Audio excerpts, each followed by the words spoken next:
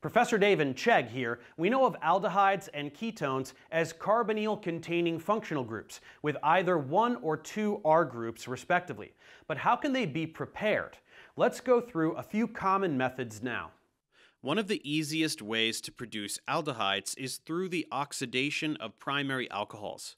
This can be done with reagents like PCC, and we simply gain an additional carbon-oxygen bond, resulting in an aldehyde. It is also the case that aldehydes can be produced by reduction of a carboxylic acid, but certain special reagents are required. One such reagent is diisobutyl aluminum hydride, or Dibal-H. This is typically carried out at cold temperatures in toluene. Ketones can be produced under similar conditions as aldehydes. For example, they can be produced from secondary alcohols by common oxidizing agents, again like PCC, but also stronger oxidizing agents like CrO3, since carbon-carbon bonds will typically not be broken by such oxidations. Another interesting method for producing ketones is ozonolysis. If ozonolysis is performed on a heavily substituted alkene, the carbon-carbon double bond will be cleaved, and each carbon that was participating in the double bond will now be a carbonyl carbon.